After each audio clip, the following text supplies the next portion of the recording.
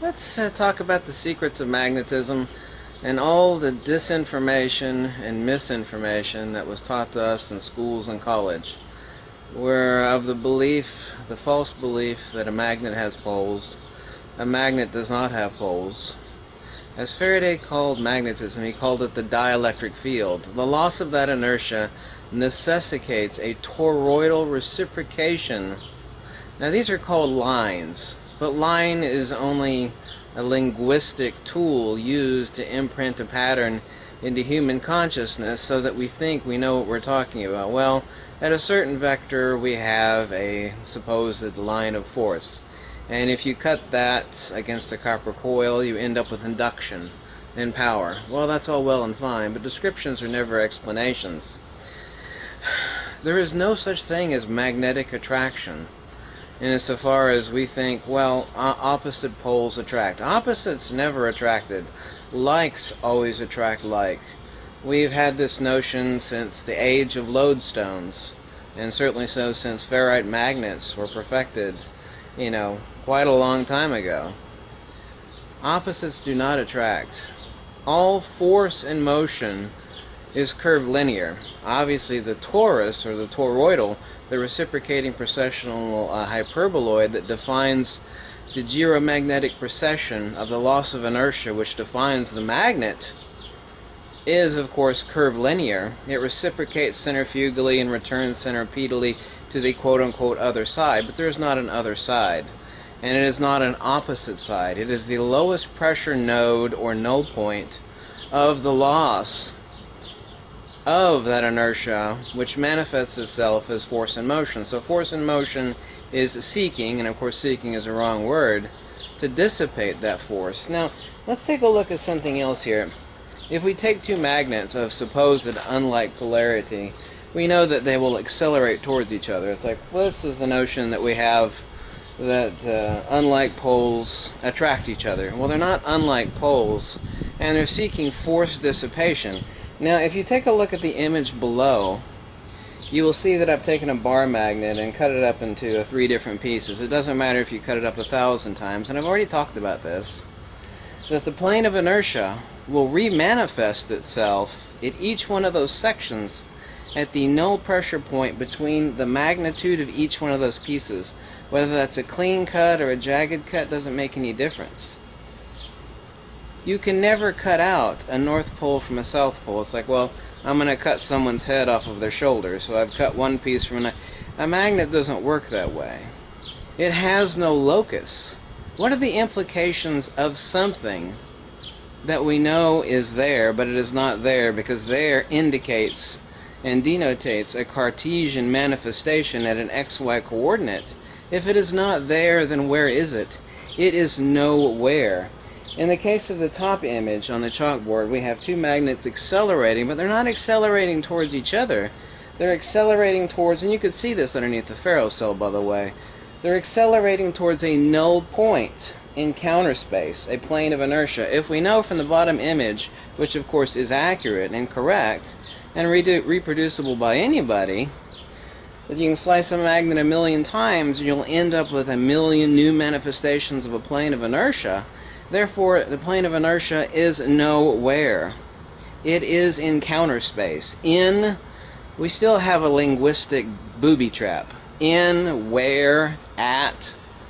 There is no plane of inertia located at the middle of a magnet. That is the null point between magnitudes, between temporal displacement. Now, time is a human invention. Time does not exist. It is only the measure of magnitudes. So, in the case, and you can see this underneath the ferrocell, taking a look at the top diagram here, the two magnets are accelerating towards a null point in counter space. They're not accelerating towards each other. Oh, why, sure they are. No, they're not. The plane of inertia, the sink, the countersink for the dissipation of those force modalities, it doesn't matter if it's north and south or south and north, it's the dissipation of the force. Opposites don't attract. Likes attract. We have this notion embedded in our brains since preschool. Mosquitoes are biting me. that likes attract. They don't attract. It is force dissipation.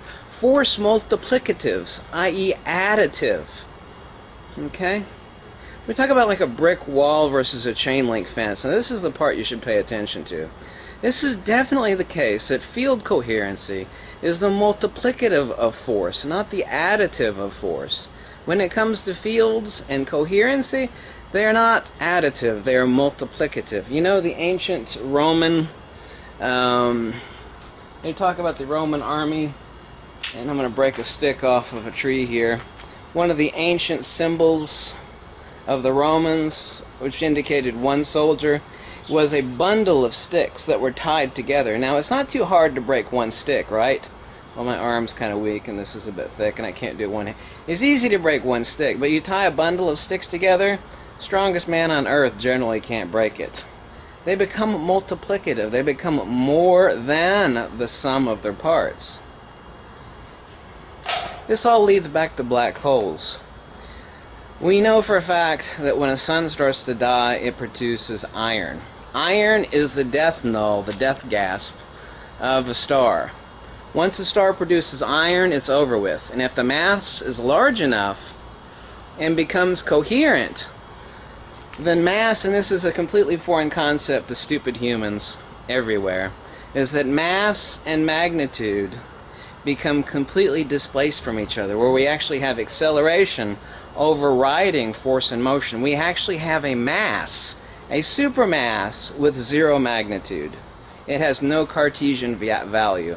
Well, it's a black hole. Well, I've talked about this before in a few videos. How is that possible? It's really simple. Mother Nature is not complicated. What we have is acceleration actually overriding the value of force and motion, such that acceleration is so high it has overthrown and crossed the threshold whereby which magnitude and mass can exist. It has no temporal magnitude. You know, this is an entity we call a black hole. Well, that's kind of meaningless. Let's take a look at something else here. Temporal displacement. Zero temporal displacement in a coherent field below here. We're looking at field coherency in a magnet at the very bottom here. Something that has zero temporal displacement has zero magnitude. What we have here is the multiplicative of force. There is no such thing as gravity. That which we call gravity is nothing other than incoherent dielectric acceleration, that which us stupid humans call magnetic attraction, and that which we call gravity are one and the exact same damn thing, dielectric acceleration. Up here, we have incoherent matter. Let's say the Earth, the Moon, a rock, whatever it is. Here we have 5 and 5. We have temporal displacement. 5 and 5 equals 10. Well, down here we also have 5 and 5. Except down here we have the multiplicative. We have 5 and 5 doesn't equal 10. It's 5 times 5 equals 25. 5 and 5 equal 10. We have temporal displacement up here. This is incoherency of a field, such as any mass, other than a black hole, by the way, where temporal displacement becomes zero and there is zero magnitude. I can't calculate the exact size, but we could create, if it were possible, a black hole if we were to create a super gigantic neodymium magnet, maybe like 1/10 the size of the Earth, and charged it up with enough power, from more power than we certainly have. We would create a acceleration whereby which magnitude would vanish. There would be a complete divorce and overthrow of the barrier. I've got a mosquito biting the hell out of me. Would overthrow magnitude. Multiplicative, additive. Additive, multiplicative. 5 and 5 equals 10. This is incoherent matter. Down here, we have a multiplicative. 5 times 5 equals 25. Pretty simple, isn't it? The only thing that defines a magnet is field coherency. And coherency of fields, just like a laser, is multiplicative. 5 watts of ambient illumination is not even enough to read a book by. But a 5-watt laser it will scorch the back of your eyeballs out and it will burn a hole right in your damn ass. That is undeniable and irrefutable as well. So, we know that the plane of inertia does not exist at the center of a magnet. It has no Cartesian value. Okay. So what does that mean? The plane of inertia has no locus. In the example of two magnets accelerating, as I've told you, they're not accelerating towards each other, apparently they are, but they're accelerating towards a forming null point of inertia, where force is at its lowest pressure point in inertia. Inertia is pure potential. It is unmanifest. I don't care if you call it inertia. I don't care if you call it counter space. I don't care if you call it the effing ether. It doesn't matter what you call it. They're all one and the same thing to describe the exact same thing. Humanity does not understand magnetism. Well, at least it does now, hopefully. Some of them do. By the way, my buddy from Europe sent me this shirt. You can see it's Nikola Tesla I'm wearing on my shirt here. Thanks for the t-shirt. You sent me two of them. The other one was too small, and my mother is wearing that t-shirt. So thank you for the t-shirt. See, I'm wearing Nikola Tesla on my t-shirt. I thought you'd get a kick out of that one. So opposites don't attract. Force is multiplicative. The plane of inertia can be between two magnets, not at the nexus of the magnets themselves. It's already established that the plane of inertia has no locus, since you cannot find a coordinate for the plane of inertia, nor can you cut it out. If you slice a magnet 1,000 times, the remanifestation of the plane of inertia will exist 1,000 times, 1,000,000 times. Inertia has no Cartesian value because it has zero temporal displacement, it has no magnitude, and anything without a magnitude has no locus. Herein also is the confusion of the notion of a black hole. A black hole has no magnitude. It is supermassive, yes, but it has no magnitude? Well, that doesn't make any sense. Something that's supermassive must have magnitude. No. The ancient Greek word topos, or place. A black hole is a supermass that has no topos. It has no place. You cannot find it because it is nowhere. Anything that has a where, a place, or an at, or a location is something that has magnitude. It has temporal displacement. When acceleration crosses the threshold, over which by it overthrows magnetic force divergence, then something can be both supermassive and yet have no magnitude. This is very simple. The fundamental cosmic mechanics of Mother Nature are so simply divine that they're so simple that common humanity, in its ignorance and stupidity, has not yet comprehended how simple it is. It's that simple. It really is that simple. Not simplex, but it is really simple. Opposites do not attract. A magnet does not have poles. There is no plane of inertia located at the center of a magnet. It is simplex field pressure mediation.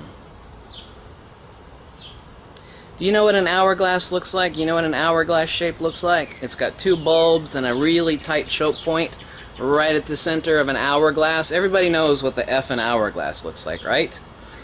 We count the passage of time from the beads of sand that pass from one bulb to the next. Imagine that neck point being infinitesimally small. At that point, there is no passage of time. At the center of everything that moves and everything that is, there is not that thing. At the center of quote-unquote gravity, there is no gravity. At the center of magnetism, there is no magnetism. It does not exist. If you place a Gauss meter between two powerful magnets and smack them together with the Gauss meter still in the center between the magnets, you will register zero magnetic flux because there is no magnetism there. Lux e veritas. If you like this video, you could always make a donation or send me a big fat pizza. And I want to thank my buddy for sending me this shirt of Nikola Tesla. Okay? Thanks for watching.